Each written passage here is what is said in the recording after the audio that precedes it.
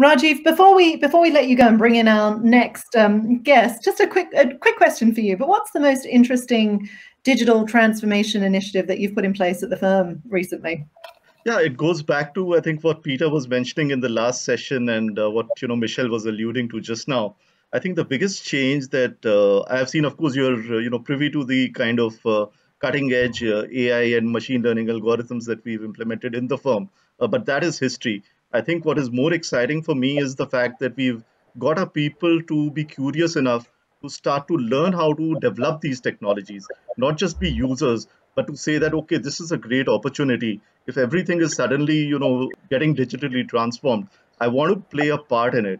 And that's, I think, the biggest win for me, that instead of, a few of us bearing the brunt of all the technology and the transformation, more and more people are now learning programming. This week, 4 or 5 of us are enrolled in a week-long session just to learn coding and programming. And they are like co-creating the future. And with the with the low code and the no code application development platforms that are out there, I think the future is absolutely impossibly bright. I don't think we could have envisioned or envisaged this 6 months ago. So that's been a big learning. And Michele, I completely agree with you what you mentioned on the people front. When I look at the cohort of people in our organization or elsewhere, I clearly see two very different cohorts. One who's the converted from within, and the other who's kind of doing it because of extrinsic forces.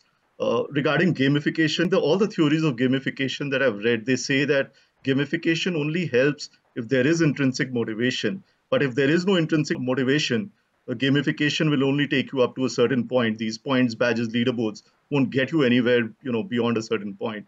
So those are my 2 cents on our experience. So I would love to jump in and say, I love that you use the word curious.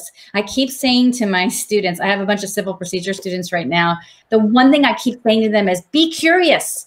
Like before you ask me a question, go look up, go. If that's the one thing I am trying to teach them, forget civil procedure. It's curiosity, right? Rajiv, I loved your comment about the 2 cohorts. And I think that's one of the, cultural, I think it's all a footnote to culture and legal culture. Yes. And what is it going to take to make that culture change? And I'd just like to pose a question to you, which is, now you're managing a legal organization, whether you're in-house, whether it's a law company, whether it's a firm, it doesn't matter. And you recognize the 2 cohorts. What do you do where the entrenched cohort, the ones who typically have the most say, are the ones who are sort of stuck in their old ways? The younger ones, who I couldn't agree with you more, have such a potential to do better, are generally, sort of drowned out. What do you do to change that? What's going to change that dynamic, in your opinion? Yeah, so, firstly, I think you presumed I'm an attorney. I'm not. I'm a management graduate working as CEO in a law firm. That's why you're so bright and get right to the point. So what I learned all my life, I've learned to unlearn now, which is that, top down is the one way in which it works. I know for sure that it doesn't. What I try to do is something which I call the theory of symbiotic osmosis, which is to say that, if there is a cohort which is doing well, and there is a larger cohort which is kind of stuck and not adopting change, then what you try and do is slowly move the cogs, from one cohort to another by making case studies, by the typical cultural things.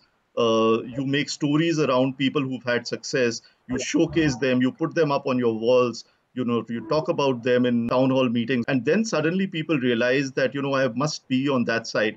That way, the motivation to move to the other side comes from within, rather than as something they are doing because somebody ordered them or asked them or even requested them very humbly to do.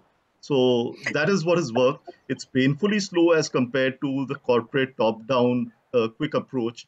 But I think, slow is permanent, fast is, reversible.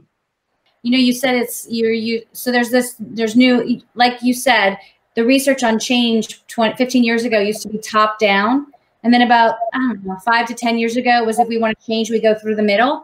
And now there's a lot of research that totally supports what you're doing, which is finding small pockets, groups of people, and they change, and then other people notice it. And it's like about kind of like creating a movement. I like to call it little bonfires. So there's a lot of research that supports that what you're doing really makes a ton of sense. And we really appreciate you coming on. Thank you. Lovely talking to you all. All right. Really a pleasure.